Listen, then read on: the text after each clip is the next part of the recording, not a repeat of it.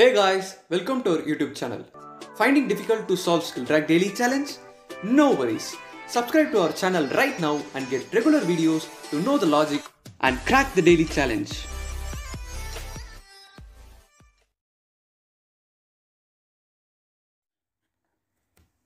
First, we will understand our question. We have to accept the R cross C matrix from the user and the integer x. Then we have to print the largest square submatrix with x as center. We have also given a note that x will occur only once and the largest square matrix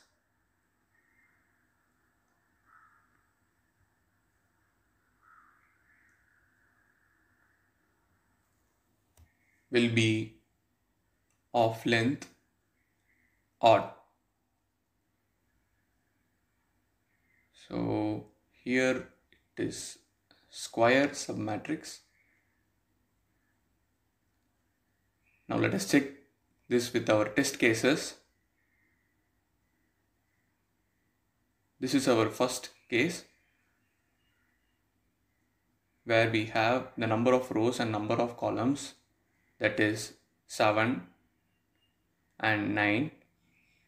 Our integer x is 52. Then we will search for 52 in every element of the matrix. Then we find it here. So we have to print the largest square submatrix with 52 as center. This will be our output, which is the largest square submatrix. Then for our next test case, we have number of rows 5, number of columns 3. This is our matrix and our x integer is 66. We search for 66 in every element of the matrix. Then we find it here. So we are going to print this largest square submatrix as our output. Then we will check for our next test case where we have the number of rows 4, the number of columns is also 4. Then our integer x is 65. We search for 65 in every element of the matrix. Then we find it in the first row and the first column. So this 65 can't form the square submatrix as it is present in the left corner. So 65 is itself the largest square submatrix and we will print it as our output.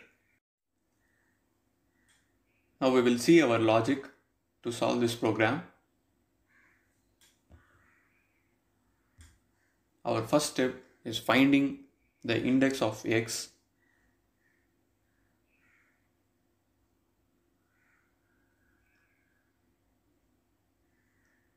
Then submatrix indexes by using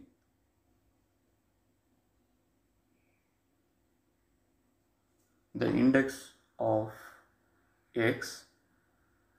Then we will determine the largest submatrix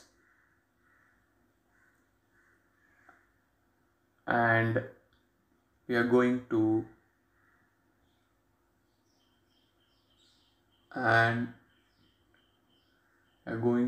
print it.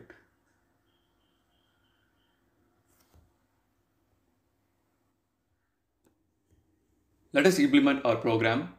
First we will get the number of rows and columns using map function. Then our matrix using the list comprehension. Then our integer x. Then we will initialize the side cells count as empty.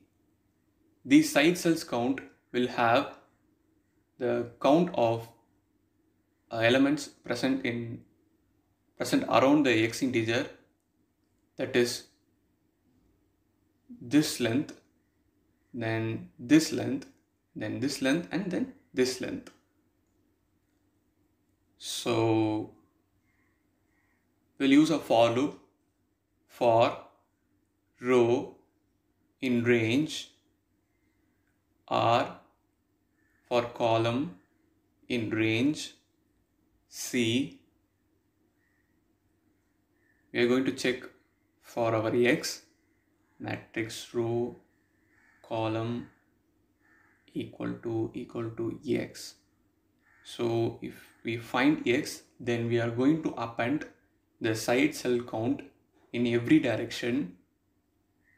The side cells count dot append of row, which means we are going to append the elements in the left side of the x integer in row.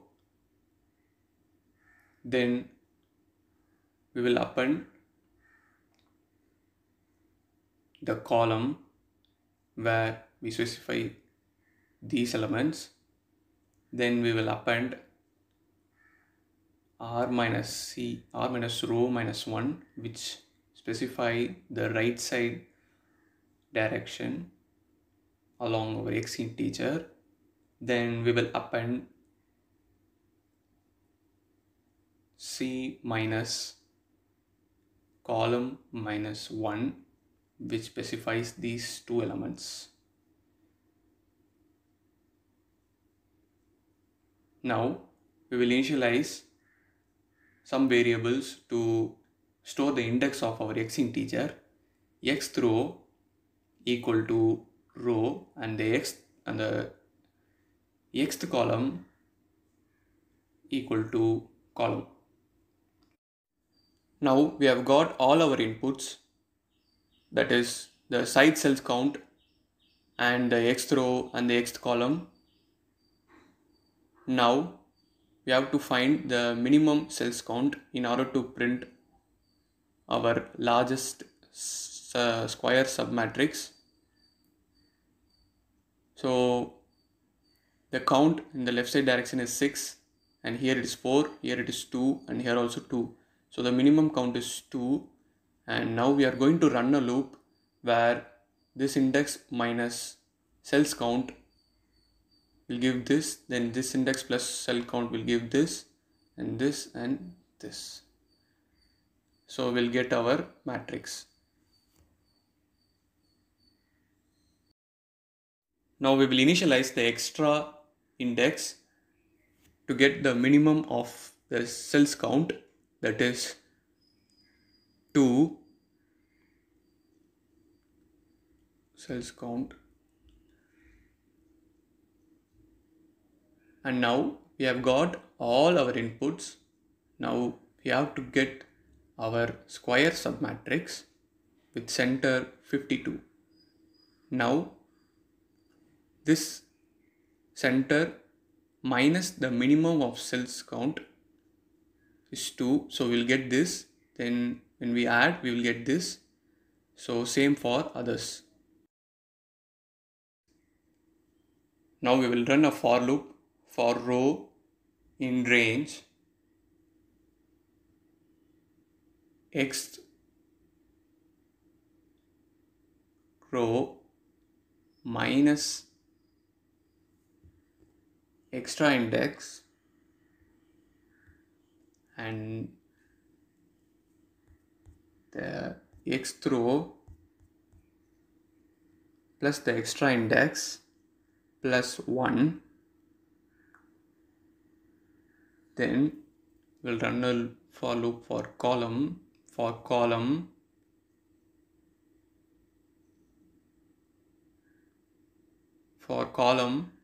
in range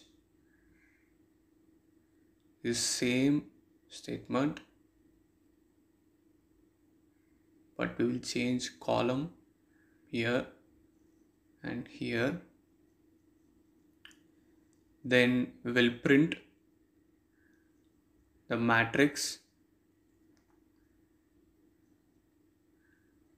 and we will use the end argument. Since we have used the end argument, we'll use the print function. Now let us execute the program by giving our test cases, that is number of rows and columns is 7 and 9, where we got our output with the largest square submatrix with x52 as the center. Then we will run our next test case where number of rows and columns is 4 and 4, and we have got the largest square submatrix, that is 65, as it is present in the corner. We will run our next test case where we have got the submatrix with 66 as center. Hope you guys understand. Thanks for watching. See you next video.